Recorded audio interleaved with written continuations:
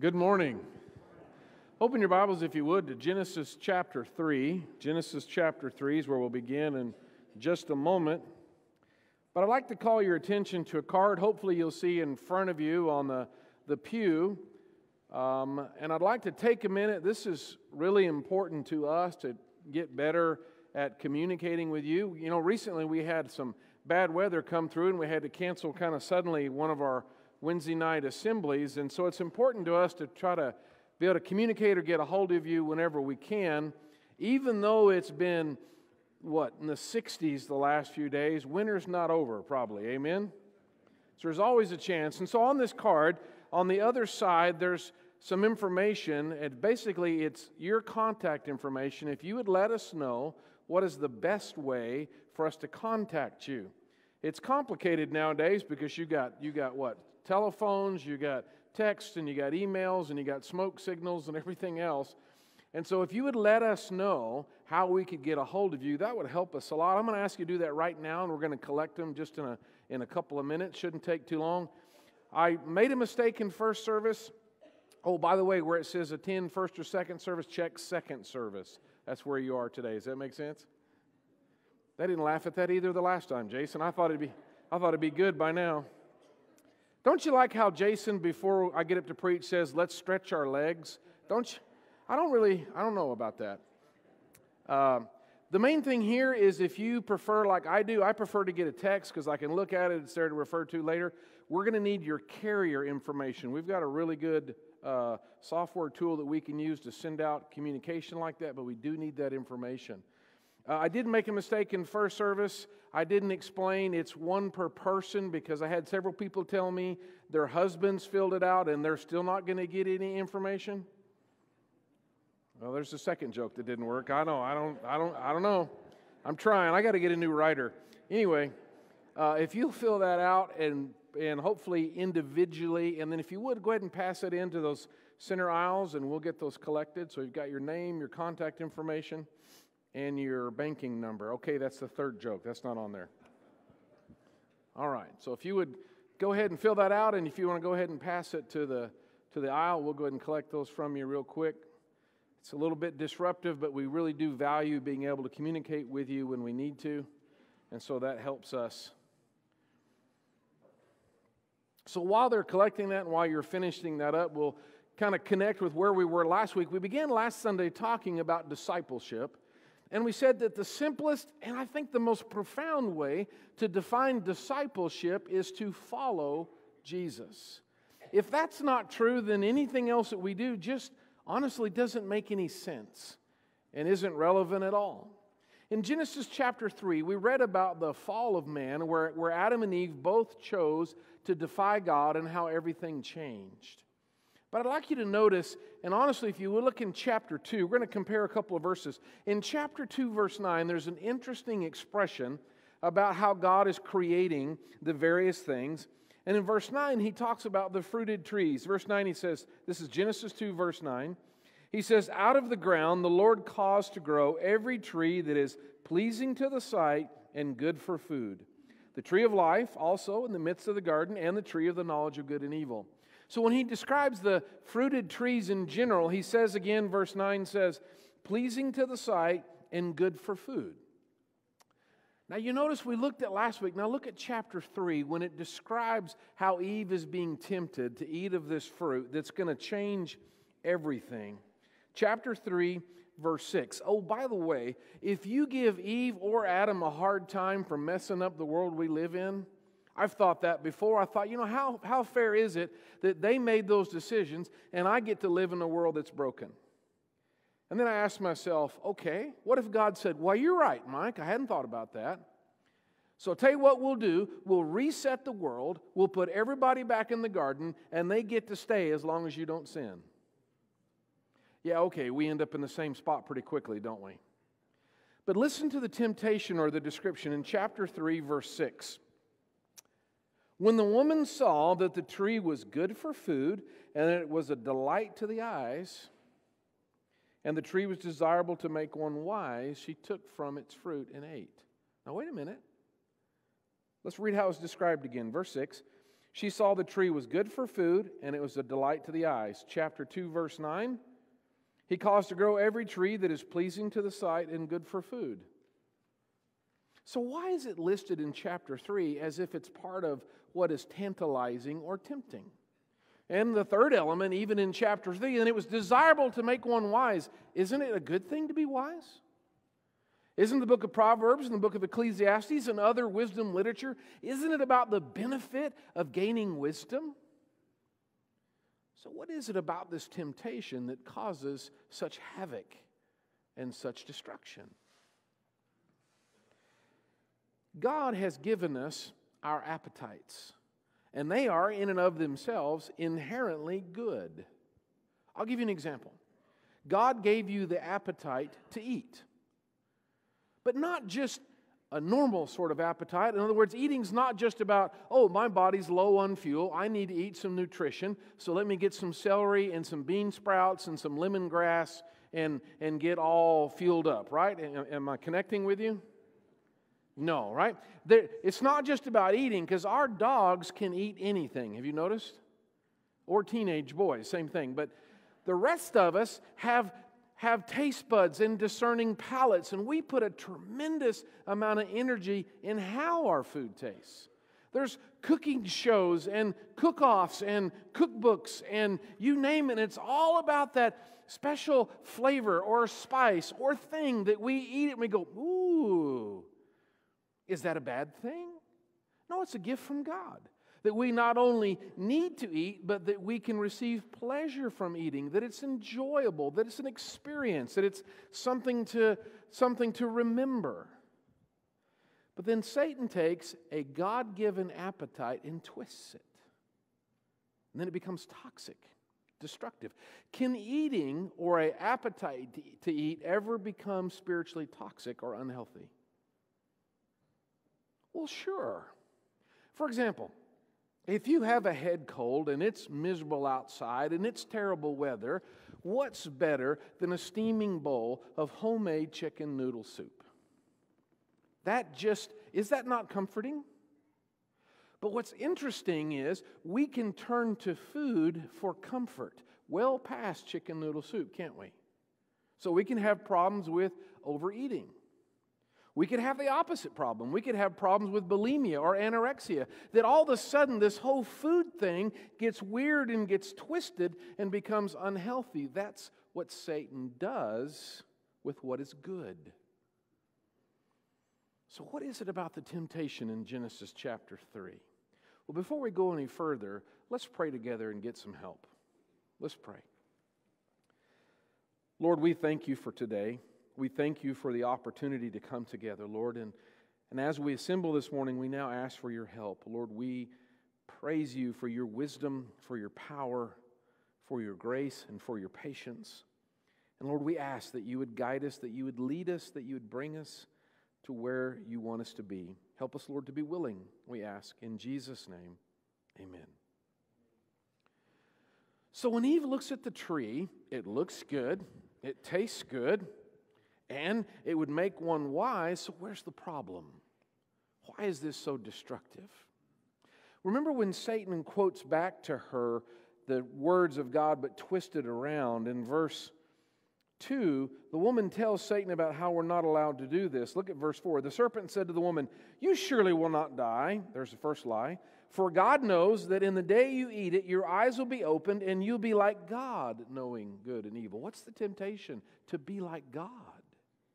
It's not that it's wisdom that replaces God. Just like my comfort food. Why am I going to the refrigerator when I should be going to prayer? There's nothing wrong with the refrigerator. I'm kind of glad it's there. But what if it replaces God? So now the problem is a proclaimed wisdom that replaces God. I don't need God. I'll figure it out on my own. I got this handled. I can do this. I'm smart enough. Proverbs chapter 1 verse 7 says, remember that the fear of the Lord is the beginning of wisdom. So what Satan is doing is replacing in this wisdom, replacing God. Turn over, if you would, to 1 Corinthians chapter 1. 1 Corinthians chapter 1. The Apostle Paul talks about this in a fairly similar way. For wisdom, by definition, is simply gaining knowledge in a way that you're able to apply it. We call it applied knowledge. It's not just knowing something, but you know what to do with it.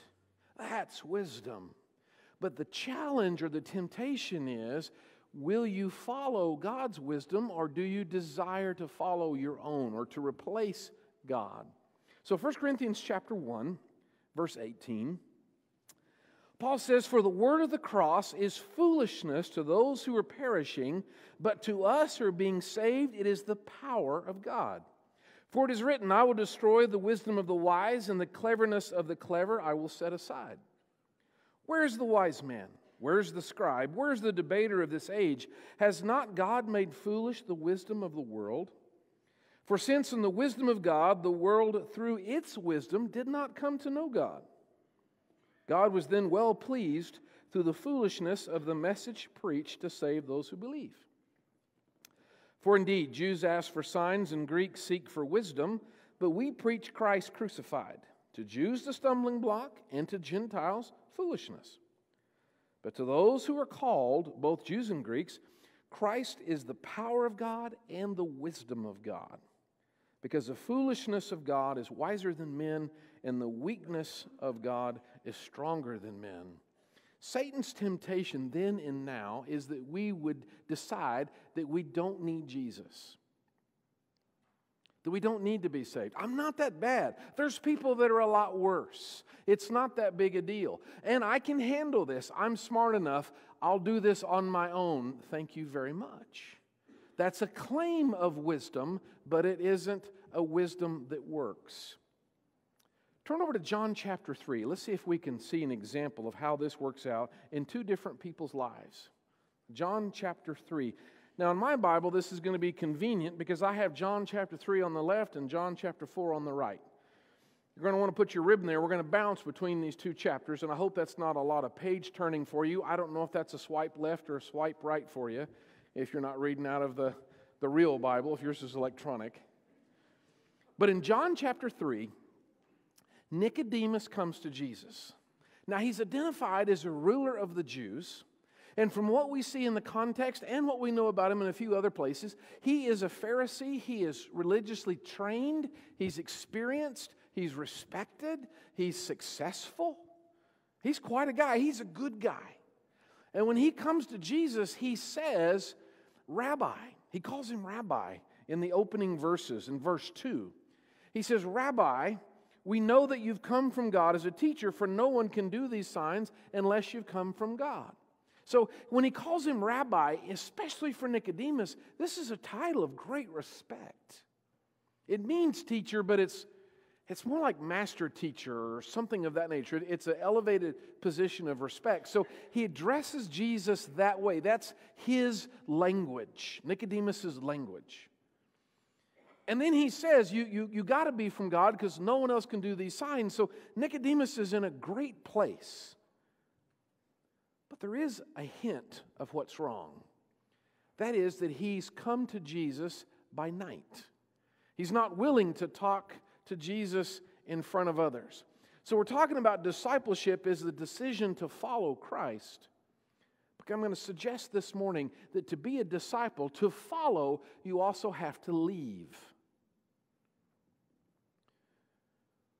In Matthew chapter 4, when Jesus calls Peter to follow him, they leave their nets and follow him. When Jesus said to Matthew in chapter 9 of the book of Matthew, follow me, Matthew leaves his tax collector's booth and follows him. To follow, you must also leave. So when Jesus is talking to Nicodemus, and Nicodemus calls him Rabbi, recognizes his works, and then Jesus says in verse 3, truly, truly, I say to you, unless one is born again, he cannot see the kingdom of God. What a unique expression. You've got to be born again. You've got to be remade. Everything's got to be new. Everything has to be completely recreated, as different ways maybe of saying that. But my question this morning is, why does he say that to Nicodemus? Because this kind of language is the only time Jesus says this to Nicodemus. So look across at chapter 4. Chapter 4 is a very different person. In the opening verses of chapter 4, there's going to be a Samaritan woman. That Jesus is in Samaria, he's stopped there by a well, and the Samaritan woman comes out in the middle of the day, about noon, while the disciples are off to town to buy lunch. It's just Jesus by the well, and the Samaritan woman comes. Now, if you know the background, this is already startling and would make you uneasy. The Samaritans were a people of mixed race and mixed culture. They're mixed of Jews and the Gentiles. There is tremendous cultural prejudice and even hatred between the Jews and the Samaritans. She's also a woman, and so in those days, especially, Samaritan women were looked down upon. I'm told one of the expressions of Jewish males of the day was it would be better to marry a dog than a Samaritan woman. So here's a person so opposite of Nicodemus. Nicodemus he's all that. He's successful and he's respected and he has a great position. And it's almost like, how far away can you go from Nicodemus? Oh, I don't know. Maybe all the way to a Samaritan woman in the very next chapter. One of the least respected people in their world. But there's even one more layer, because the fact that Jesus meets her, she's coming to get water from the well in the middle of the day, is unusual.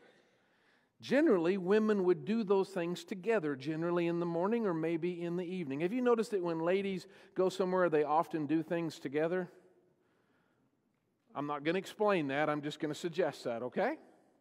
What's true then? Is this just what they did? It was part of their societal relationship, a chance to catch up with each other. It's their fellowship time. So the fact that she's alone in the middle of the day suggests that she is an outcast in her own world. In other words, she can't even get along with other Samaritan women. So what a contrast between Nicodemus and the Samaritan woman. So when Nicodemus says, going back to chapter 3, Rabbi, we know you're from God, Jesus says, truly, truly, I say to you. Now he says that, some older Bibles say verily, verily, if you remember, or you may be reading that today. That is specific rabbinic language. That's the way rabbis talked. Have you ever known any preachers that have the annoying habit of always saying exactly the same thing every time they start? You don't know? Me either. One of the things interesting is over the last 30 years, this obviously is primarily how I speak in a public setting. And when I end, I always end the same way with the same words, right? I always say, and now let us stand and sing. Don't do it right now. I thought you were going to do it for a second. It's not over. But I always end with stand and sing, because that's what we're doing, is we're offering an invitation. Well, at one particular occasion, I was speaking at a high school graduation, and I was telling myself, don't end that way. This is different, so don't do that, don't do that. And you know how it is when you have a habit, it's so ingrained, you don't think about it. So I'm talking to the seniors, and I'm challenging them, and I'm encouraging them. And I get to the very end, and I said, and now let us stand. And I froze, like, oh no. And now let us stand, I said, for what we all believe in. And then I got off the stage as quick as I could. My point is, when Jesus says this, it's recognized. It's a signal. It's like, oh, it's the way rabbis spoke. So he calls Jesus a rabbi, so Jesus talks like one. What's fascinating, he doesn't talk like that at all with the woman at the well, does he? There's no truly, truly when he speaks with the woman. So he tells Nicodemus, you got to be born again. And you can appreciate, you and I know the full context, but if you were getting it on the fly like Nicodemus, you could understand his confusion. Look at verse 4. This is chapter 3, verse 4. Nicodemus said to him, how can a man be born when he's old? He cannot enter a second time into his mother's womb and be born, can he? We can appreciate that. You think, well, that doesn't what? That doesn't make sense.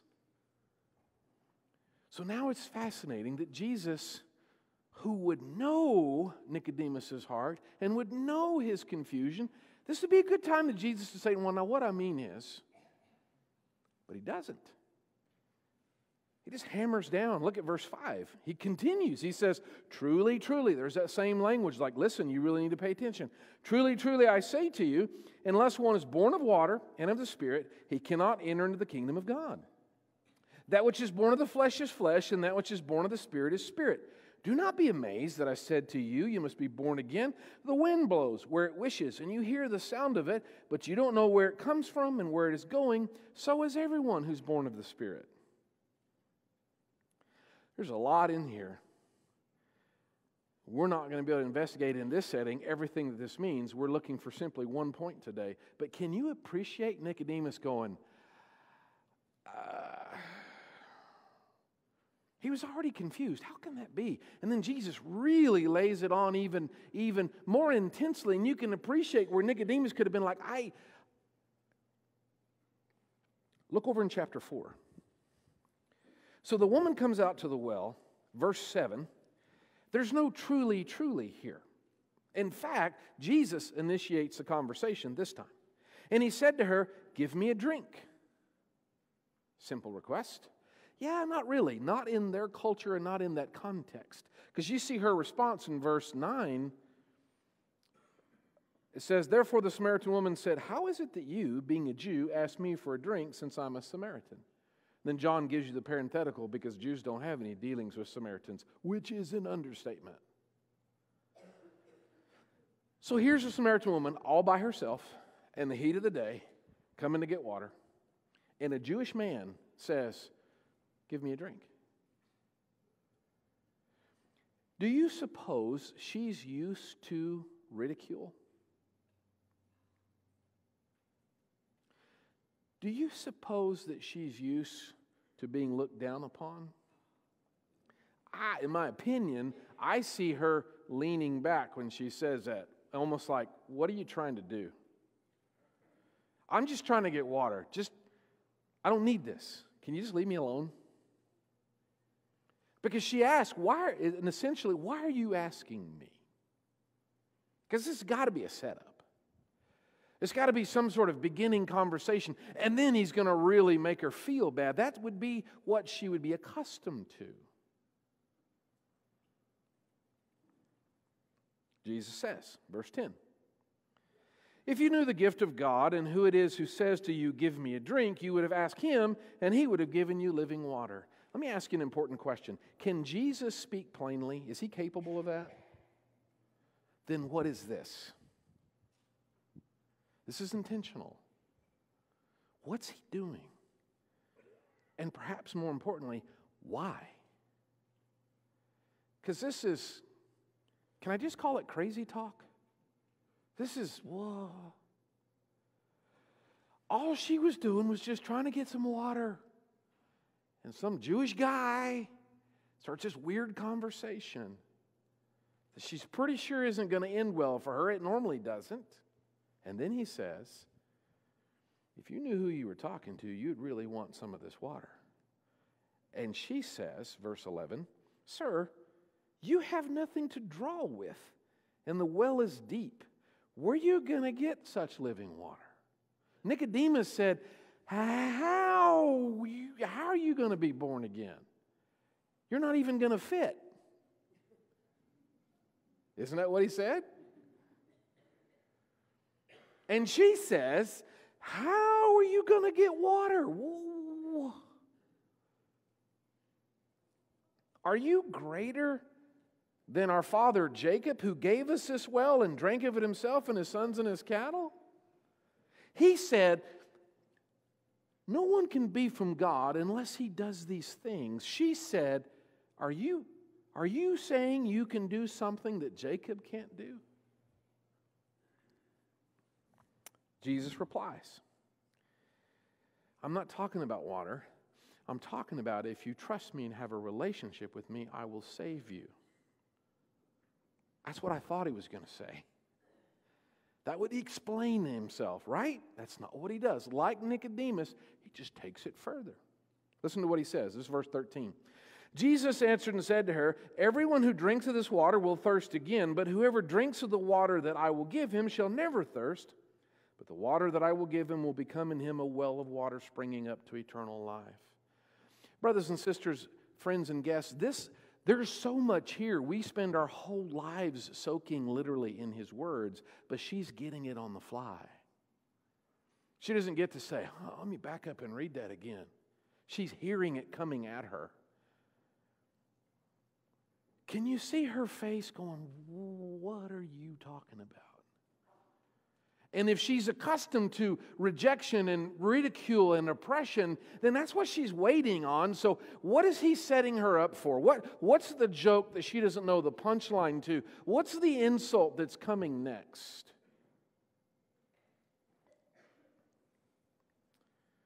Verse 15. The woman said to him, Sir, give me this water so that I will not be thirsty nor come all the way here to draw.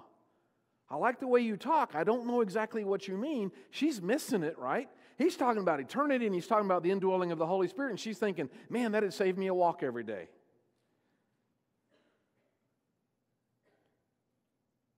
What's Jesus doing and why is it important? Let's go back to John chapter 3. So he has a different but similar conversation with Nicodemus. You got to be born again. You've got to be recreated. It's all got to start over again. Why would you say that to Nicodemus? I think the point, perhaps the answer, is verse 10. Because in verse 9, Nicodemus said, how can these things be? You're losing me. I don't get it. And Jesus says, are you the teacher of Israel and you don't understand these things? You know, I think is interesting is probably Nicodemus could have anticipated being respected and the woman at the well could have anticipated being ridiculed. But if either one of them catches a zinger, guess who gets it? It's not the woman. Nicodemus. You're the teacher of Israel and you don't know this? Well, now let's see. As a Pharisee, as a ruler of the Jews, as a religious leader, he's got all the education and the background and the training and all that stuff. And Jesus says, what, you don't know this? What's Nicodemus being asked to leave? Because remember, to follow Jesus requires to leave something first. When he called Peter surrounded by a net full of fish, he said, follow me. And Peter left everything and followed Jesus. When he said to Matthew, follow me, he got up, walked out of his tax collector booth, left it behind him and followed Jesus. What's Nicodemus being asked to leave? What does he have to walk away from? Man, this guy's smart. He's educated. He knows stuff. I'm a third-generation preacher. Our whole family's loud and annoying. I have a rich heritage in the church, and I speak church fluently.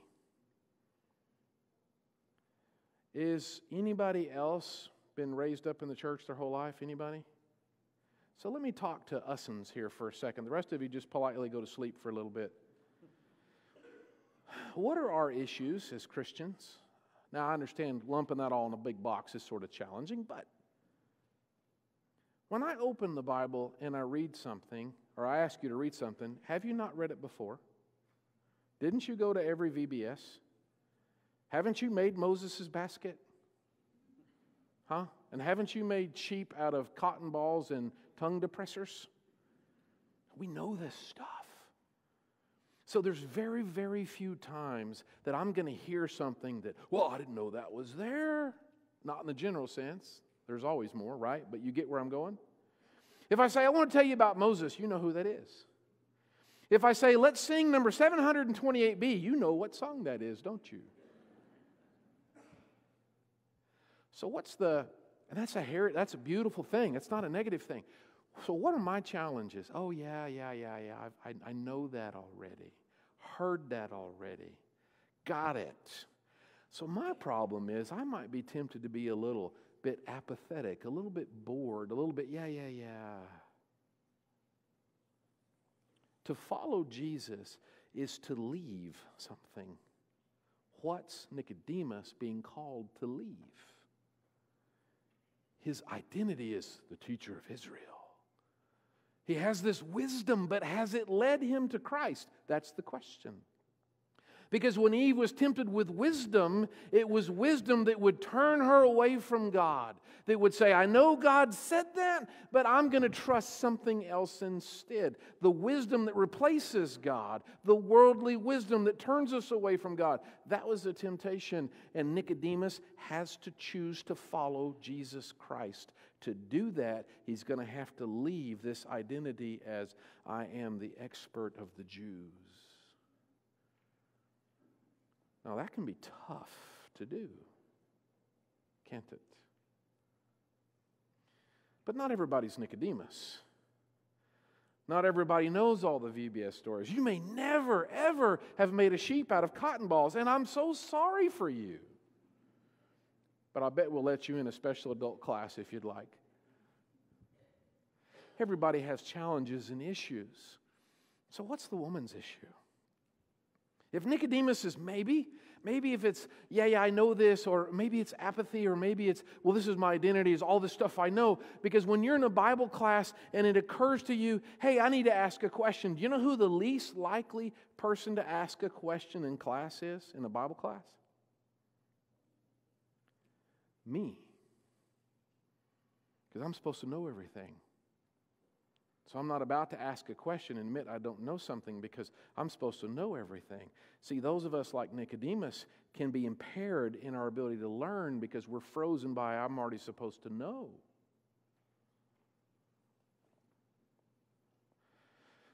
So when Jesus is talking to the woman, though, and he's offering her this water, and then she says, give me this water, this would be great. What's he say? He doesn't say, are you a teacher of Israel and you don't understand water? That wouldn't apply at all. Here's what he says. Chapter 4, verse 16. He said to her, go, call your husband and come here. What does that have to do with anything? Where'd that come from? Why is he asking her about her husband now? That's out of the blue. She says, and in my mind's eye, she leans back from him because here it comes. She knew it. I knew it. This is what happens to me every time. I should have never gotten in this conversation. I should have never made eye contact because here comes the ridicule. Here comes the judgment and the rejection because she says, I have no husband. I think she raised one eyebrow and leaned into it a little bit. I have no husband as a warning sign. Don't you do it. I don't have to take this from you, not today. You may be all that, but I don't have to hear it from you. She says, I have no husband. And Jesus says, I know. He says, you are correct, for you have had 5 husbands,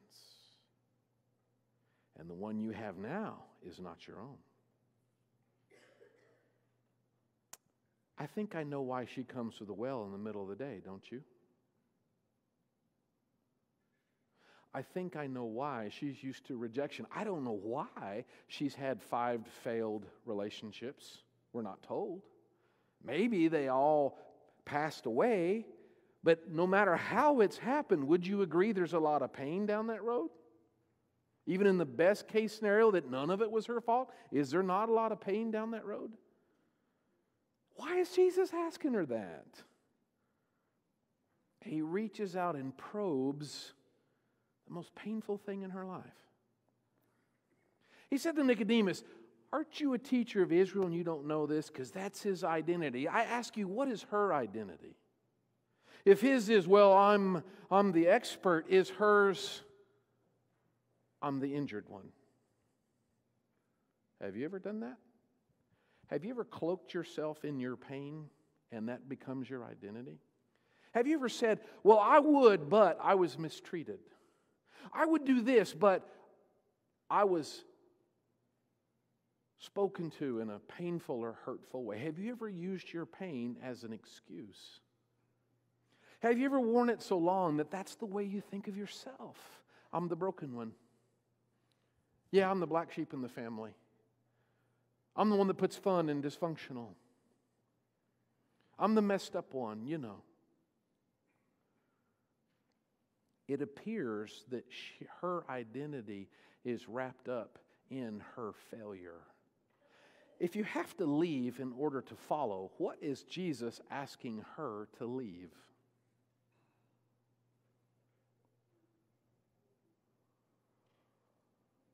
That.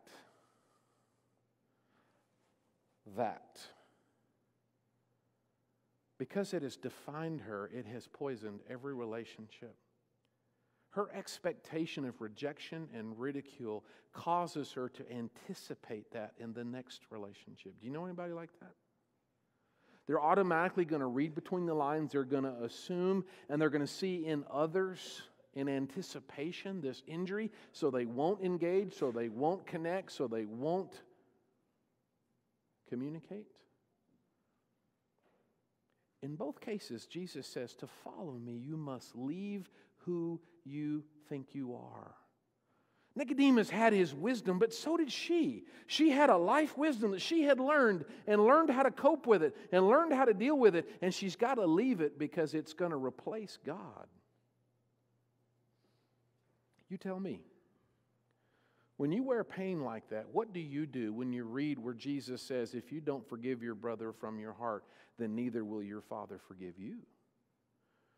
What do you do with that verse? If you're wearing your pain, if that's a part of your identity, you will find an exception to that verse for you. Yeah, but you don't understand. This is different. And you will withdraw from God because it's become your identity. What does he ask her to leave? That's not who she is. That's not who she should be. Here's what's beautiful, though, is she asks the question about worship, and they get into a conversation about where worship is. And then in verse 25, the woman said to him, I know that Messiah is coming, he who is called Christ. When that one comes, he will declare all things to us. And Jesus said to her, and it's the first time, she's the first person, this Samaritan woman who's at the well, who's in all of this failure, she's the first one. He looks her right in the eye and he says, I am. As far as we can tell, he hasn't even told the disciples that, not in such a clear way. He tells her, I am. And she makes a decision. She leaves in order to follow.